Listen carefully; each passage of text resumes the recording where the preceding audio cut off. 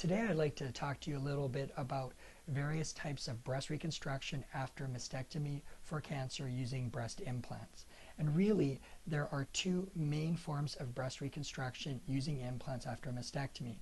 The more traditional technique is to do it in two stages, meaning that in the first stage, a tissue expander, which is essentially a partially inflated breast implant, is placed into the breast. It's actually placed underneath the chest or pectoral muscle, and it is gradually inflated with salt water or saline solution. And here in my hand I have a tissue expander. Over time, this will stretch out the muscle and the skin.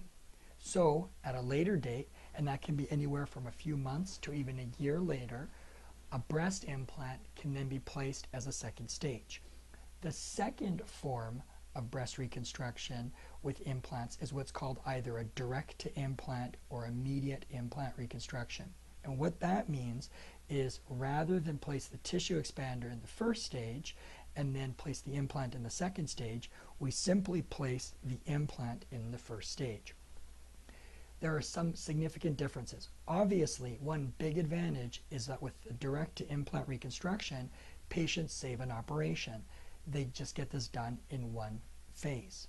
That's a nice advantage. The second advantage is that typically patients that are candidates for an immediate implant or direct implant reconstruction have what's called the nipple sparing or nipple areola sparing mastectomy, meaning that there is no skin removed, there is no nipple or areola removed, so all the skin is there.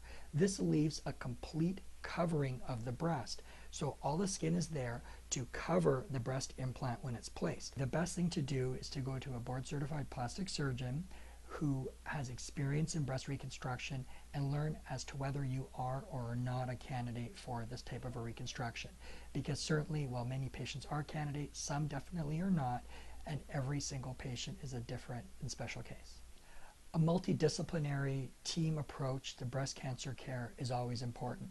In this case, it is important because it enables myself to work closely with the general surgeon to make sure that we're able to tailor a breast reconstruction plan for each one of our patients. This is not always the case in all centers, where the breast cancer surgeon and the plastic surgeon do not work together, and as a result this limits some of your options. So it's therefore very important to go to a center where the breast cancer surgeon and the reconstructive surgeons work together on a daily basis to ensure that the most appropriate procedure both for the mastectomy and the reconstruction is chosen for you.